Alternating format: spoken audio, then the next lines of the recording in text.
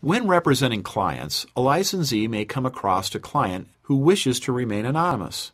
For example, a developer may not want the seller of a property to know who is submitting an offer on their property. Perhaps the developer is afraid the seller will demand a higher price if they knew this particular developer was interested in their property. The developer has a right to make the offer without disclosing his identity.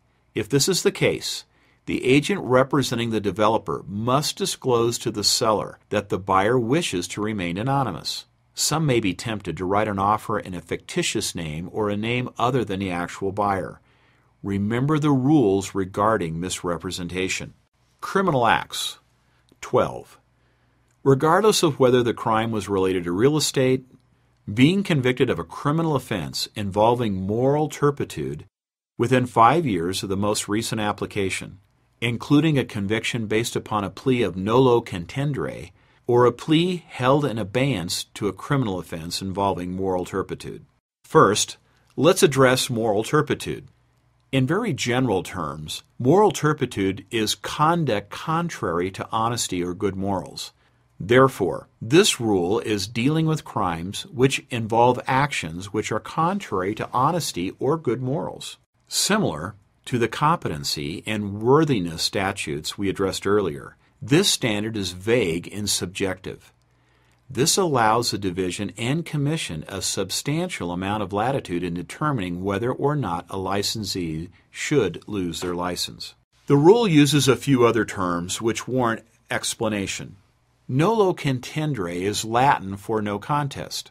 A no contest plea does not require a defendant in a criminal case to plead guilty, but the defendant does not contest any of the facts of the case.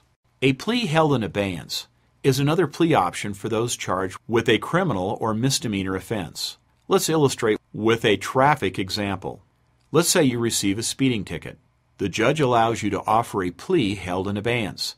This means you must satisfy the terms of your plea.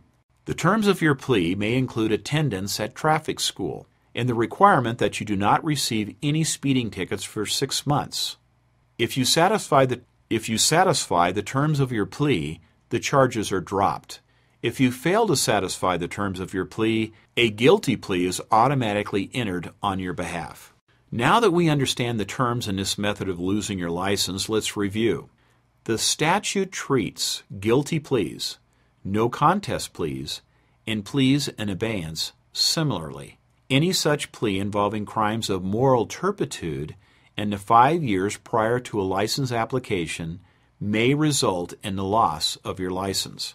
You may be asking how one obtains a license in the first place if they have such a past.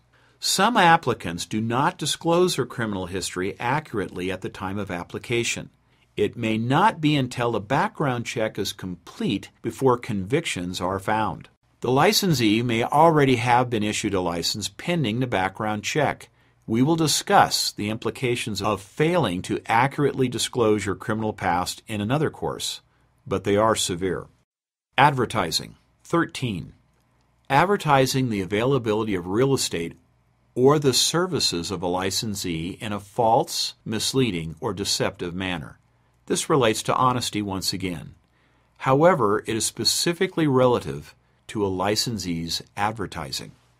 A licensee may continue to advertise a property which is no longer available, simply to produce prospective clients. This would involve deceptive advertising. A licensee may also represent the details of a property to make it more appealing to potential buyers. Supervision. 14. In the case of a principal broker or a licensee who is a branch manager, failing to exercise reasonable supervision over the activities of the principal broker's or branch manager's licensee and any unlicensed staff. We discussed the importance and the ramifications of principal brokers failing to actively and reasonably supervise the activities of licensees affiliated with them. This clause highlights the liability which extends to branch brokers managing a branch of the real estate brokerage. It also includes the supervision of unlicensed staff and the responsibility with which principal brokers and branch managers are charged. The commission and the division. 15. Violating or disregarding the statute an order of the Commission, or the rules adopted by the Commission or the Division. This clause is a catch-all. A violation of any part of the rules or law could result in loss of a license. The requirement to follow any order of the Commission or Division has an interesting implication. For example, let's assume the Division orders you to provide certain documentation in connection with an investigation into your dealings. You fail to provide the documentation. You may be guilty of whatever prompted the investigation and therefore be disciplined accordingly. You may also be disciplined separately for failure to provide the documentation requested by the Division.